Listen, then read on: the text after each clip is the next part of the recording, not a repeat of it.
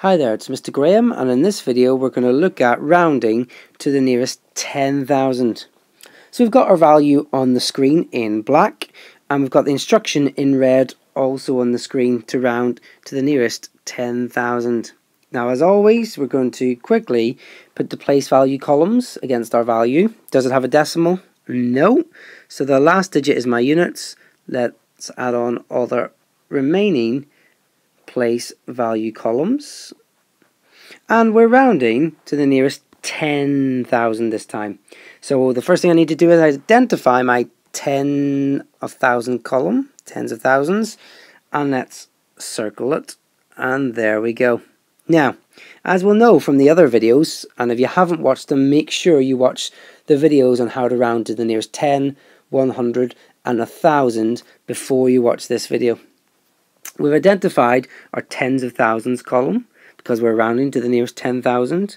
As before in all the previous videos, we're now looking at the column that comes immediately after it. The column that comes immediately after it this time is our thousands, the green arrow showing you, and in the thousands column we've got a 1 this time.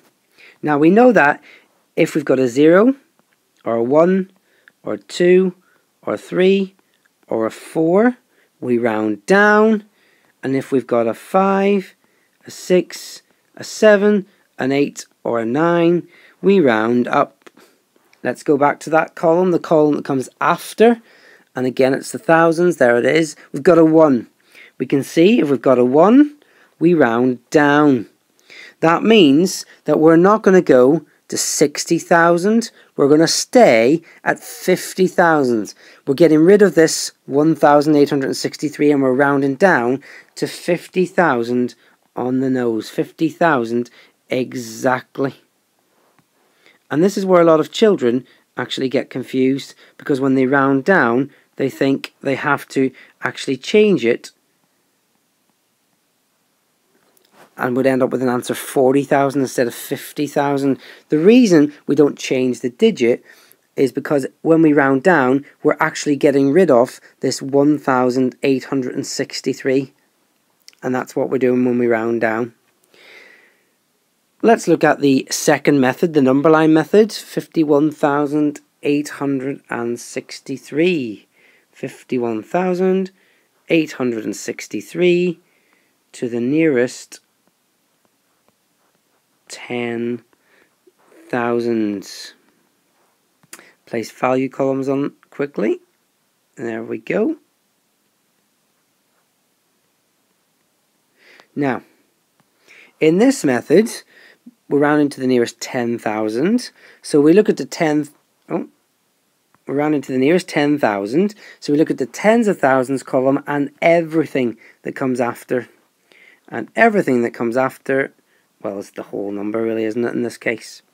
So we've got 51,863. Which two tens of thousands is it in between? The two tens of thousands that it's in between are 50,000. And then the next tens of thousand is 60,000. Now, what value is exactly in the middle of 50,000 and 60,000? Well, exactly in the middle of 50 and 60 is 55, but it's 55,000 of course, because we're dealing with thousands here. Now, let's go back to the number we were given, 51,863. If we look at the number line at the bottom, we can see that 51,863 is much closer to 50,000 than it is to 55,000. So we're going to place it on the number line. It's much closer, so it's probably somewhere about there. And again, it doesn't have to be precise, as long as you're in the right sort of area, which we are. Let's add it on. And we're in the right sort of area because exactly in the middle, where the arrow is, would be 52,500. So we're just a bit less than that, which is great. Now, as you can see from the number line, clearly we're much closer here to 50,000 than we are to 60,000. So that gives us an answer rounding to the nearest 10,000. Our answer is 50,000. Now, if we go back and check the previous method, our answer was 50,000. And in the number line method,